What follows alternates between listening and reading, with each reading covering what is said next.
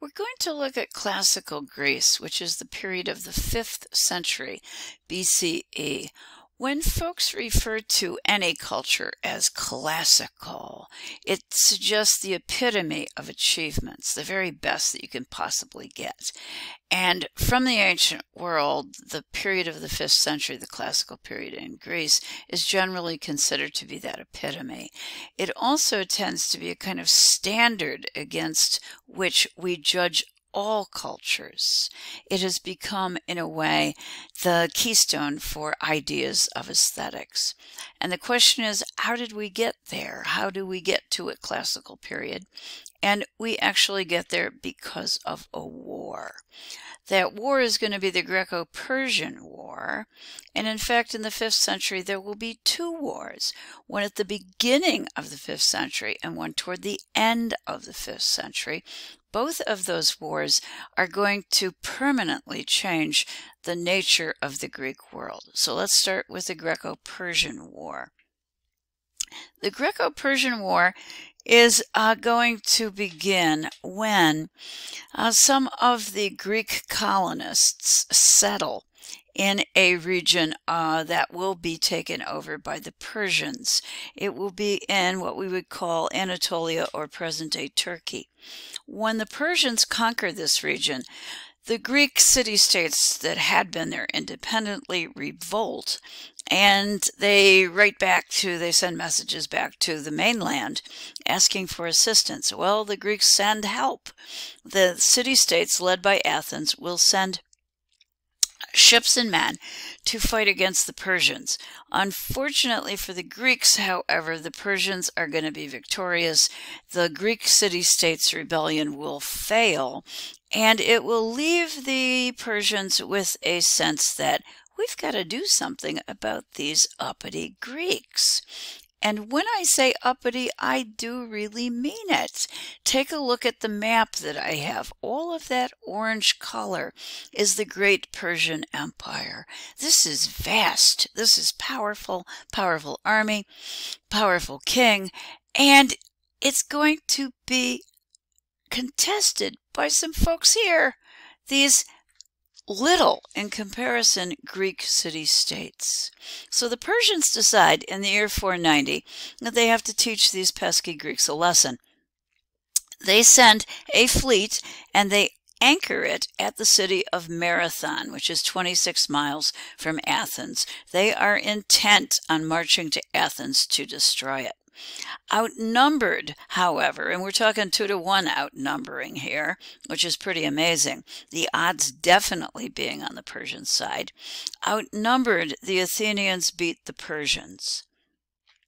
According to tradition, I can't guarantee this is true, but according to tradition, when the victory of the Greeks was clear, what they did was to send a runner whose name was Phidippides back to the city of Athens, 26 miles away, to bring the news of victory. Why did this matter so much? Well, if the Greeks had lost, the city would need to evacuate. So the people were waiting, tensely waiting for the news to arrive. Phidippides ran full tilt, got to the city of Athens, delivered the victory news, and collapsed and died. Why does that matter? Well, Phidippides went down historically as a heroic figure. Again, a reminder in the ancient Greek world that dying is not the problem. What you want, however, in your lifetime is to achieve something great, and Phidippides did. He became a hero by running this distance to bring the news to the Athenians. It's also important that you die well, that you die in control of your emotions, and that you die in a moment, essentially a state of honor. And Phidippides did those things.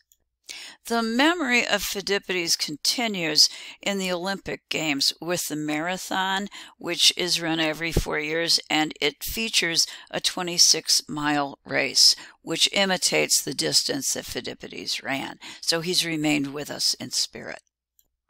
The Persians, again, the greatest empire on the planet at this time, decided that they couldn't let these Greek city-states get away with this. So in 480, 10 years later, what they decide to do is to send a serious fleet of men, and it is really a land and sea assault that they plan. It's the second invasion, and I'm talking 250,000 men. The goal was to march on the city of Athens, destroy it, and conquer and absorb the Greek world. For those of you who've seen the movie The 300, that takes place in this time period.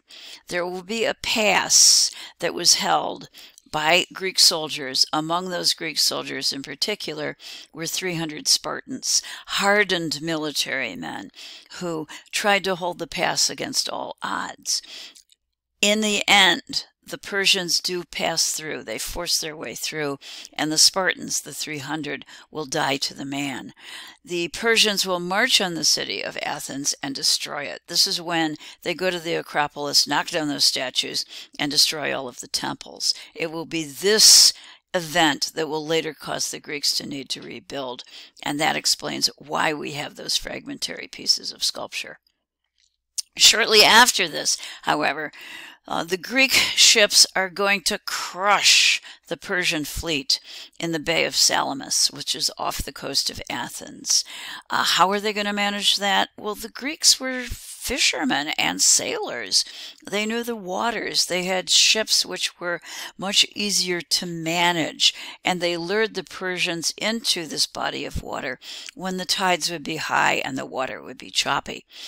The Greeks knew how to swim, and guess what? The Persians did not. The Persians come from desert territory, and they had to bring very large overloaded ships to the region to ensure that they could get the men and equipment there that they needed. Consequently, they could not maneuver their ships well, and the Persians were soundly defeated. This ends the Persian threat. There are results of this that are incredibly important. Among them, the Greeks will become incredibly optimistic and self-confident. I might even say cocky because of this victory against the largest empire in town.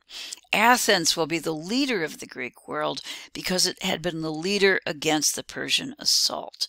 There is another consequence. Athens is going to need to rebuild because its city has been destroyed. Where is it going to get the money?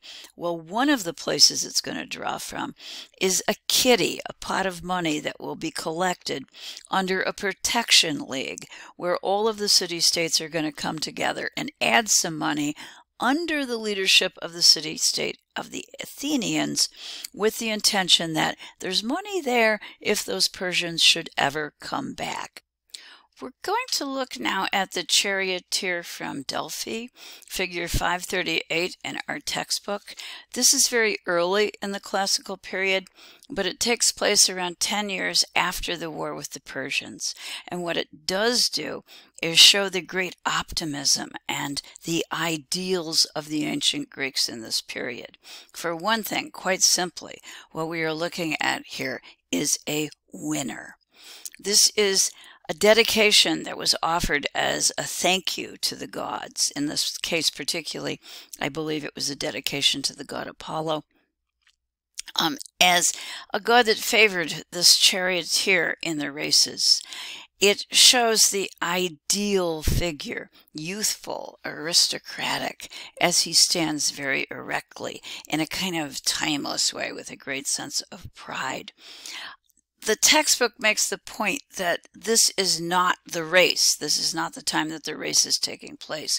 It is after the race, when this young driver is actually being honored for his victory. So he stands very calmly and very straightly in his chariot. It is, in other words, the absolute pinnacle of victory.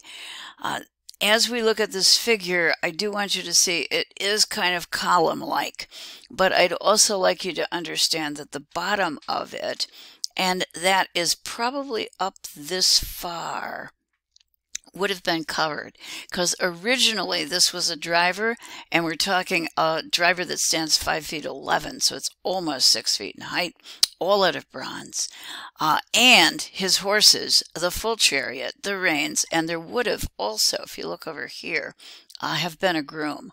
Most of the rest of this has been lost, so you need to imagine it. And in particular, you need to imagine that we wouldn't have focused on the body of the driver. We would have focused on the torso, the top portion of this. And against the straight axis of his body, the head turns ever so slightly, giving this a sense of vitality and perhaps a bit of participation with the audience. However, at the end of the day, this is not the way a real athlete would react in the victory circle.